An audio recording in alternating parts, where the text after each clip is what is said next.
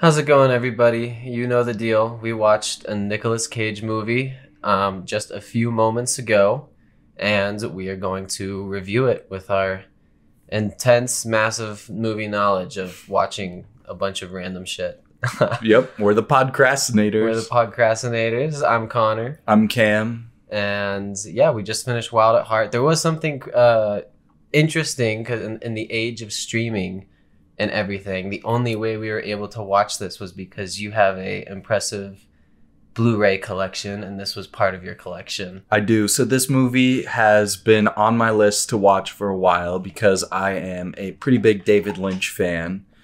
And I was just collecting some David Lynch movies, and I just had it in my collection, never watched it. And then when we were deciding on what movies to watch for this season, I was like, oh, there's that Nicolas Cage movie that David Lynch directed. That would be a good one to watch. I've always wanted to watch it. And then when we went to sit down and finally view it to review, it wasn't on streaming anywhere because, you know, that's how we've been watching them, just because it's easier. It's convenient. It's not available anywhere. Mm-hmm. I mean, So- it's a big barrier to not have it on streaming nowadays, right? Because I know. unlike you and I, who like have like that like collector's gene, you know, where we like to hold the physical copy of things, and Right. plus, like we've talked about this before, DVDs have cut content, director's commentary. Yeah, there's a bunch of special features and stuff. Mhm. And here's one thing. So last year when me and my roommates moved into our new apartment, we didn't have Wi-Fi set up yet. And the only way that we had to watch something was, oh, good thing I have my library of 800 movies. Don't worry, we'll have something to watch. Yeah, you'd be the best person to be in like a fucking Wi-Fi down, whatever to be with. So, and when your Wi-Fi's bad, you don't get the like, your quality doesn't falter. You're always True. going to be watching it at HD. So You're not wrong. I'm a big proponent of physical media, I am too. and it came I in can't clutch hate on it. now. It came in very clutch. And like you said, this was a David Lynch film, and you are a huge fan. Could you explain a little bit like why you like David Lynch? Like, what about his like directorial style? Like, Yeah. Well, so what really got me into David Lynch, and I still think it's my favorite David Lynch project, is Twin Peaks. It's the TV show. If you've ever heard of it, I highly recommend watching it. But he has other movies like we watched Blue Velvet in our Lost season, and in the season we recorded, the very first like prototype. Yeah, to the prototype. Podcrastinators. Maybe we'll release it someday in the future. But he also has Mulholland Drive, which is really good, and Eraserhead is his first one. But my favorite thing about David Lynch films is like they all feel very like dreamlike, and they're very surreal, and all the characters are just like a little bit over the top and like quirky. I don't know, I just love the characters and just the feeling of David Lynch projects. I think from this movie and Blue Velvet, which we watched together, and those are my only two like exposure to David Lynch. I think one thing that I catch on is that like it's very edgy. It pushes boundaries, even I feel like for today's standards, which I is kind of agree. crazy. Like thinking about it. Well, that one came out in the '90s. I don't know when his oldest projects were like the '80s and. Eraserhead, his very first movie, came out in 1977. Okay. I think this came out in 1990, Yeah. I believe. And then Twin Peaks also came out in the 90s. Mulholland Drive, I think, was early 2000s. Mm-hmm. But yeah. I actually have a book by David Lynch. If anyone is ever curious about like the creative process that David Lynch goes into, the book is called Catching the Big Fish, and he talks about how like meditation is a big part of his like creative process, and him coming up with ideas is he like spends a lot of time meditating, and that's how he like comes up with a lot of his That's ideas. interesting. Meditating, huh? Apparently I need to it's- meditate. Yeah, that's what I was When's the thinking. last time you've meditated? I feel like maybe in theology class way back in high school. Or I don't know, I feel like on the the swim team, we did a lot of yoga, and I feel like that's a time that That's a form of meditation, I guess. Yeah, that's true. Focus on your breathing. Yeah. God, I hate yoga. What? Come on, yoga feels It's not so good. active enough for me. I love yoga. Yoga's so like it's just. I like the relaxing part of it. I wish working out was like that. That's fair. But it's like, all right, now we're gonna lay on our backs and take a 10-minute nap, and they're like, oh, I love the nap part. Yeah. I like this movie. Mm-hmm. It was I think it lost me at times because it was a little bit long. I agree. The pacing was a little slow at times. I think once Willem Dafoe came into the picture, I was a lot more hooked. I would say when Nick Cage and Laura Dern went to New Orleans, I was like into it, and then when they left, and I don't know. I just really, actually, I will say I didn't really like understand the point in New Orleans where like, yeah, why did the mom have her lover guy killed? Like that part didn't really, and also make sense. They didn't to really me. kill what's his name, Riley or Saul, whatever. I don't know. What was the guy Nicolas Cage's name? Oh, Sailor. Yeah. Like I thought like the whole thing of her reaching out. I mean, I guess Willem Dafoe was part of it, but I don't know. It just didn't really feel connected enough for me.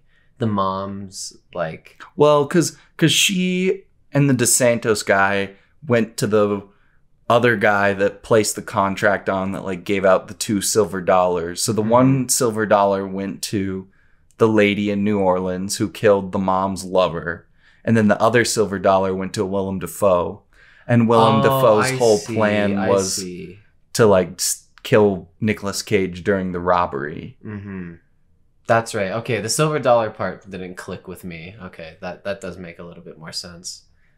Willem Dafoe was a gross man. I know, his teeth were really gross. Were nasty. Yeah. Like the gums were so low. I was gonna say. All right, I will say, I don't think Nicolas Cage is a bad actor. I know I've probably said that every single thing. He's definitely over the top. But this movie I was watching, I was like, I wish he played more roles like this. Because like I feel like he fits really well into a role like this. I agree. Where they were like I feel like he's definitely off, But yeah. Like some actors, you don't want all actors to be so vanilla, I agree. I feel like he's perfect for like a David Lynch role where like all the characters are just kind of quirky and weird and kind of surreal. Mm-hmm.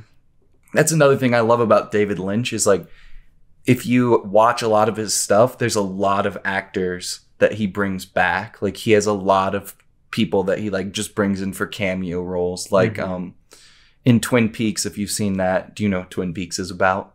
I know it's like somewhat supernatural. It's kind of like it starts out, it's like a murder mystery. It's like this small mountain town and someone killed the like high school sweetheart. It's not about the restaurant where big tittied girls bring you wings. No, it's not. That's the wrong Twin Peaks. Oh shit. But so it's like who killed Laura Palmer basically. Yeah. And the girl that plays Laura Palmer was the good witch in this. So, and then there's several other cameos. Like the girl that was in the car crash that died, she's in Twin Peaks. The one guy talking about his dog is in Twin Peaks. That's another thing that I really like about David Lynch stuff is just like when you like, there's the actor that I know from his other projects. I really like when directors do that because like when they have the relationship. I mean, it's like anything, right? Like when you're more on the same wavelength with someone, you can just kind of speak to them and like you kind of push off of it. Like if we didn't know each other so well, I don't think we'd be good with the podcast or our gameplays or anything. But I'm trying to think of other directors like I feel like Kevin Smith, Quentin Tarantino. I was gonna say Tarantino. Who's the guy who directed like Forgetting Sarah Marshall and Get Him to the Greek and like all those super early 2000s movies? I can't think of it. I'll look it up really quick. But mentioning another frequent David Lynch collaborator is Laura Dern. Remember, she was in Blue Velvet, and she is in the new season of Twin Peaks. We should do season. Yeah, so a little recently new. Like I think it came out within the last 4 years. Nicholas Stoller. I don't. Oh, is that the guy for? Hold on. Yeah, so he produced The Muppets and directed Forgetting Sarah Marshall. Oh, nice.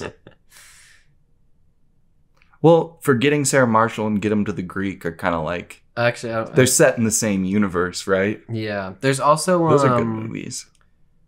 There's also this new movie coming out called Bros, which is done by him. Oh, okay. I've seen some trailers for that. Looks interesting. I do kind of want to see it because I really like all those movies. I'd be down. Yeah, I don't know if that's actually the director, if it's something else. Oh well, it doesn't matter. That's not the focus of today's podcast. But I was gonna say we should definitely watch Twin Peaks. I'd be down. You were asking about the Twin Peaks being new. So in the we haven't really talked about Wild at Heart that much yet, but in when Twin Peaks was coming out in the 90s, the ratings kind of fell off a little bit towards the end, so it got canceled, and it kind of ends on this giant cliffhanger that had gone unresolved, and then Showtime picked it up for they did one more season a couple years ago. Was it good? I haven't watched it yet. Oh. I watched like a couple episodes of it as it was coming out, and then I just never finished it. Okay. So That's neat. we should watch Twin Peaks. There's also a Twin Peaks movie. By David Lynch? Yep. Really? Mm-hmm. Is it like before or after the show? It came out after the show, but it's set before the show. So it's like Star Wars, the Clone Wars movie. Yeah. And then the Clone Wars show. Yeah, kind of. But so going back to Wild at Heart, this was David Lynch's 4th film, I think. And then it came out the same year as Twin Peaks. Okay, can you tell I love Twin Peaks? Yeah. But so this Wild at Heart was based on a book, and I found out that the book has seven in the series. There's 7 books in this series. Really? Yeah. I didn't know it was based off of a book. Mm-hmm. I didn't dive that much deeper into it. It was just when we were watching the credits, it said it was based on a book, and I was like, oh, let me like pull up the Wikipedia article on this book really quick, and then found out that there's 7 books, including Wild at Heart, but there's 7 books in the series, which is interesting. Yeah, so the whole movie is just Nicolas Cage and his girlfriends just kind of hanging out, and then behind the scenes there's people trying to kill him. Mm-hmm. Yeah, with people trying to kill him, it wasn't really like that. If you look at the synopsis on IMDb, it's like Sailor and Lula outrun the weirdos that her mom has sent to kill them, but it's like I felt like that was a very small part of the movie. Like there's not really like that much tension of them being like chased or like gone honestly, after, you know? I think and all right, this is, I mean, it's not my movie, you know, whatever. I'm just fucking spouting shit out. But I think the movie would have been better without the mom. You think so? I think if it was just at the beginning when he kills that guy that his mom hired to kill him, like if he was just some random dude, he went to prison and then he broke parole and they went off and then they meet Willem Dafoe just by chance, I think that would be better writing, but that's just me. I don't know. I feel like the mom thing just didn't click with me. I feel like the whole thing with mimicking Wizard of Oz, I guess she was essential since he was going that route. But I also do like how at the beginning that like the mom did hire that guy to kill Nicolas Cage. That way he's like still sort of like a sympathetic character, and like the mom is doing all this behind the scenes stuff of where like she orchestrated the death of the father, which I guess wasn't really explained, but they were just like they did that. Yeah. And Nicolas Cage knew about it, so that's why she wanted him dead. Like I feel like for me, I guess it worked. Yeah. But I just don't think that there was like enough of it in the middle part of the movie. Like it almost seemed like the car crash sequence was kind of just like shoehorned in there, where they were like, what do we put in the middle right here? It's kind of slow because they didn't really have anything like there wasn't any like tension like going after them, you know? And like, okay, so what about how did it's incredibly coincidental that the guy hired Willem Dafoe to take the hit out on Nick Cage, and like they just show up in that town in Texas. Like, yeah, what if they didn't drive through Texas? Because Willem Dafoe's he was living with the I think the character's name was Perdita, the one chick that had the contracts. Yeah. Well, the girl with the eyebrows that had the history with Nick Cage. The girl with the eyebrows. She had some long eyebrows. Yeah, she did. So like, I'm assuming that was where they lived. That just Nicolas Cage happened to run into them or and Lula. Like, it was very coincidental for Willem Dafoe. That's what I'm saying. That's why I think if it was like they just showed up and like Willem Dafoe was just like this, he saw Lula or whatever, however you pronounce it, Lula, yeah. Lula.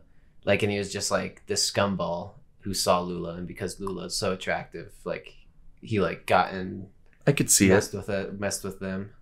I could see it.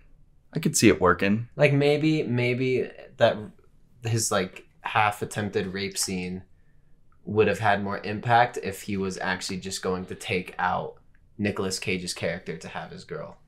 That would make sense. Right? I could see it. I'm just yeah. Stuff. Just throwing shit at the wall and see what sticks. Yeah. I do like his snakeskin jacket. I saved the quote that he says every time he puts it on. It's a symbol of my individuality and my belief in personal freedom.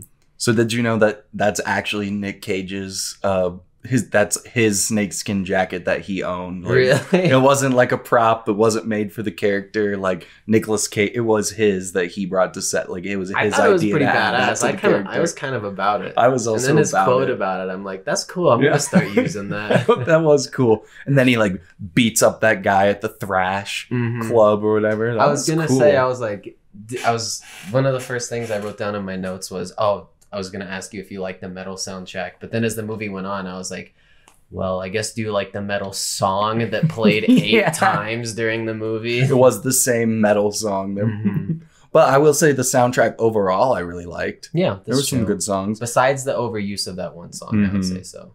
Yeah. I wonder if that song was like super expensive and they just had to get their money worth for getting the rights to that one. There's a lot of sex in this movie. There was a lot of sex. And a lot of red color filters.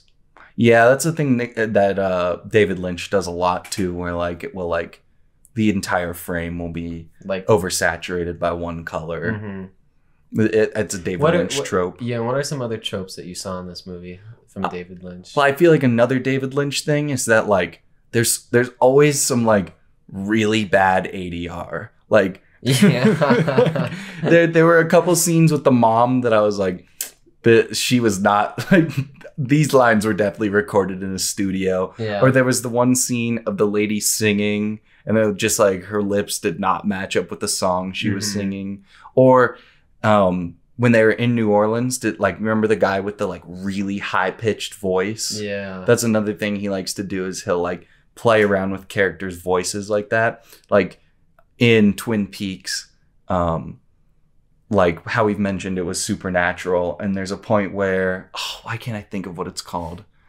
Where he goes into the mystical realm or whatever, and there's this one character that he speaks completely in reverse. Let's if that makes sense. Like all of his like the words like it. Is he saying it like? He's saying the word normally, but just reading the sentence backwards, or like the actual word is he saying backwards? So like if the only way to understand what he's saying is if you reverse the sound. Basically, yeah. So he's like, when they were recording the audio for it, he was saying the lines backwards, and then when you're actually watching it they like reverse it so that you can kind of hear what he says. Let's see if I can find a clip of it. Interesting. Because I am not doing a good job of explaining it. I'll hold it into the mic so you can maybe hear it. When you see me again, it's gonna be me. Huh, that's weird. So yeah, like what they did was... So it's like half backwards and half not. No. Wait, what? Oh, so he read it... Wait, so he how the fuck did he do that? So when they were recording it, he like read it backwards, and then when they were editing it, they just like reversed it so that it sounded like. That's so weird. Yeah. That's so clever. That's smart. That's what the high pitched speech made me think of. How do you speak backwards? I feel like that's a hard thing to do.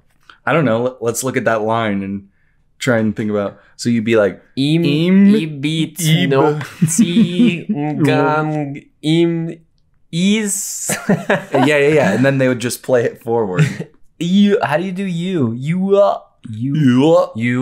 I don't Yui. Well, I think it would be way easier if you record the whole line. You should play this back. Yeah. The podcast and see how good it sounds. Yeah,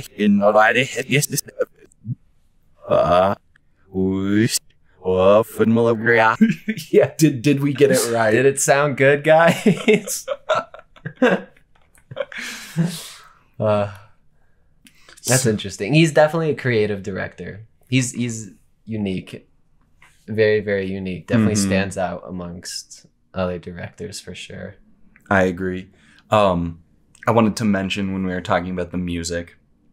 So when the mom's lover, the guy who I can't think of his name, but rest in peace, the guy from Alien that gets the chest burster is the mom's lover.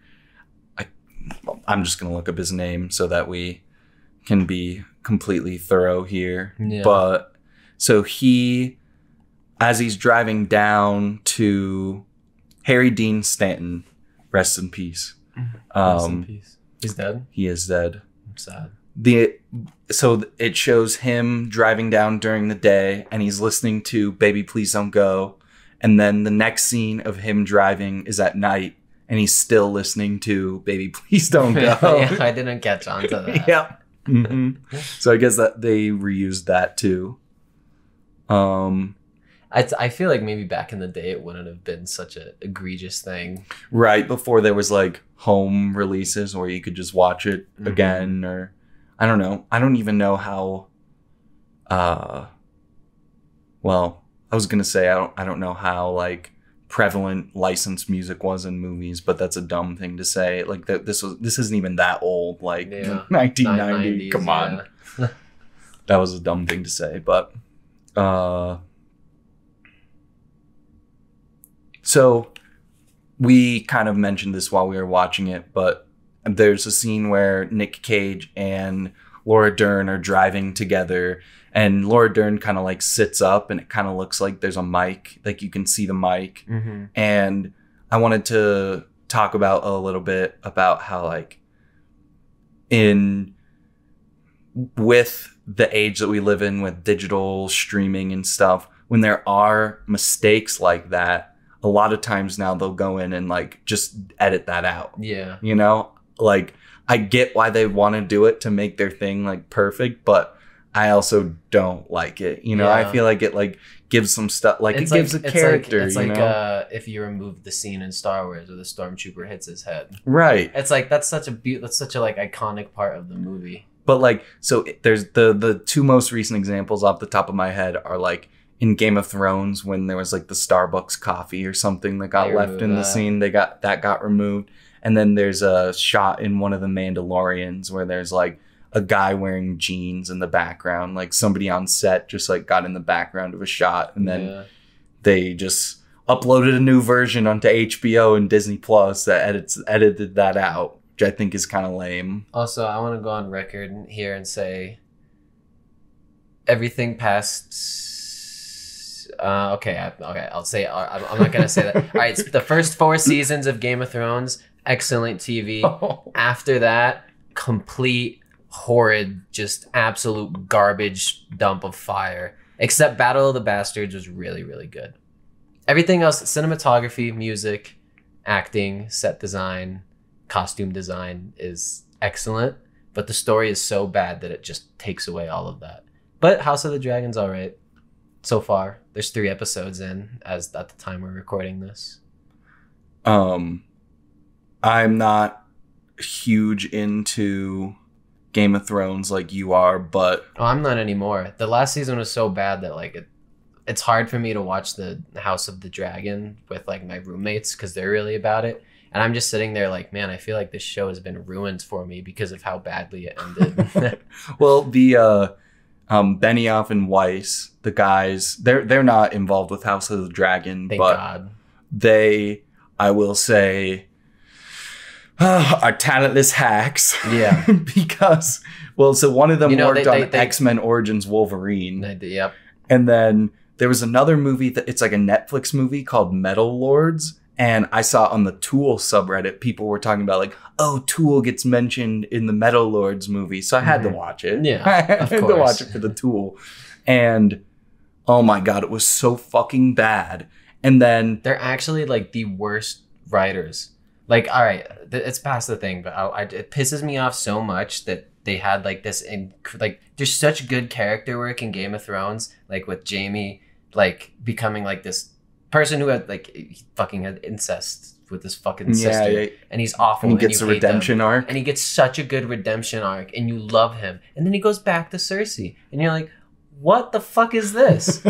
And then Arya killing fucking the White. Is it the White King? Is that what his name is? Whatever, the leader of I honestly don't know. The leader of the fucking White Walkers. And it's like, well, Jon Snow was fucking useless the entire show then, because like, the only reason he came back was because he was like the prophecy to like fucking help everybody. But he was just fucking. I hate that show, bro. So I didn't even know that. I think it's D.B. Weiss worked on Metal Lords. Yeah, he wrote it. And I didn't even know until the very end when the credits rolled. I was like, holy shit. That makes complete sense why that movie was so fucking mid. That's awesome. Let me see if I have any more notes on Wild at Heart. I would say if you're a David Lynch fan, definitely pick it up. It sucks that it's only available on DVD. That may change in the future. Yeah, I hope this episode doesn't flop. Yeah. Which I think it might, but because no one will be able to watch this movie.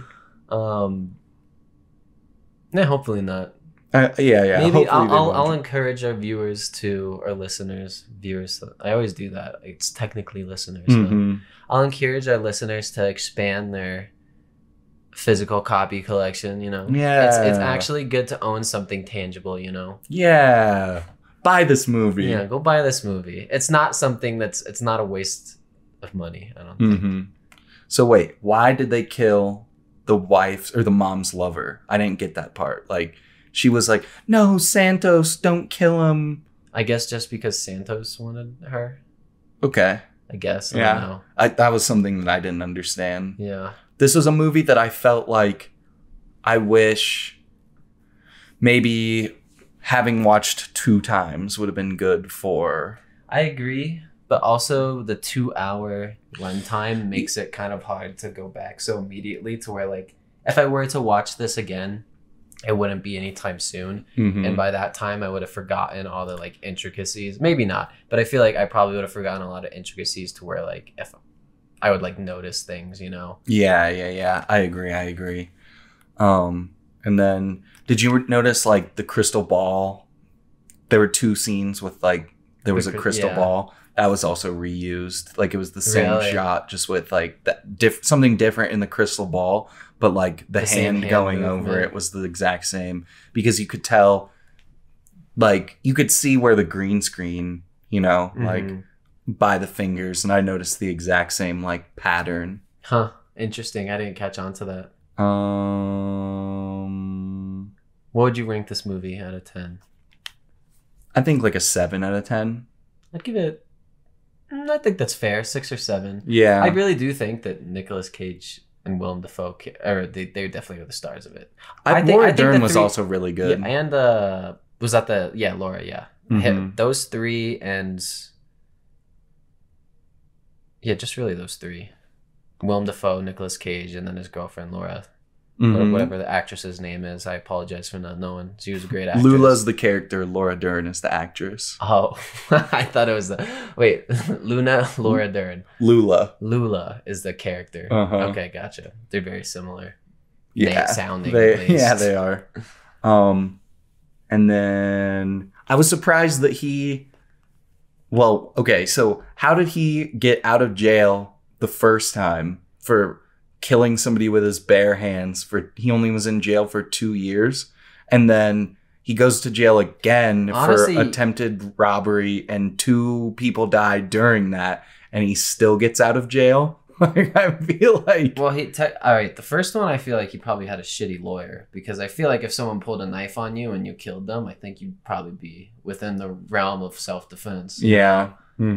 The second one, he technically didn't kill anybody. Yeah, He but just robbed. they definitely would have tried to pin it on I guess him, it's accessory to murder, isn't it? And with his prior, Yeah. he would have not been going he away would've for not- 6 No, years. he would have been gone a lot longer. And then at the end with the broken nose, His did nose not just look looked good. fat, yeah. It looked like I there will was some say, clay on his Nicolas nose. Cage does a good Elvis Presley impression. Yeah, both of the songs he sang were Elvis songs. Yeah, and I do fucking love Elvis. And me too. I'm a big Elvis fan. Yeah, you can't hate on Elvis, dude. Uh-uh. He's the king of rock, man. And Nick Cage was a good singer.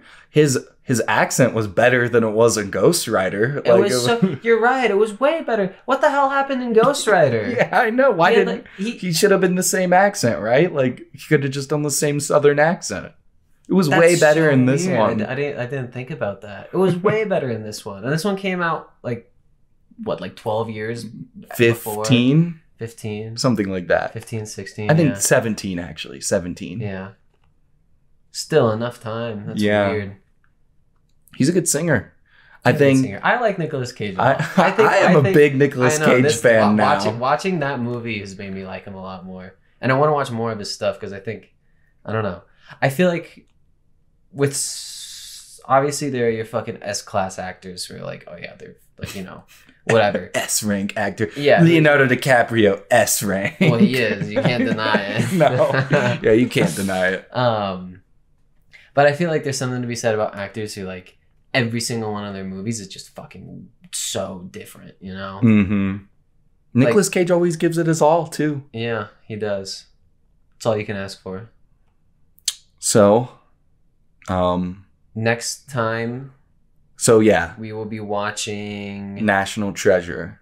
Yes. National Treasure will be our next movie, and when this episode also comes out this weekend, we will be going to go see Don't Worry Darling, so we'll be posting a bonus episode. And if you don't know, that's the trailer you've been seeing with Harry Styles. Yeah, it's the Harry Styles movie that you keep seeing everywhere. Yeah. All right, now I want to know when Clerks 3 comes out.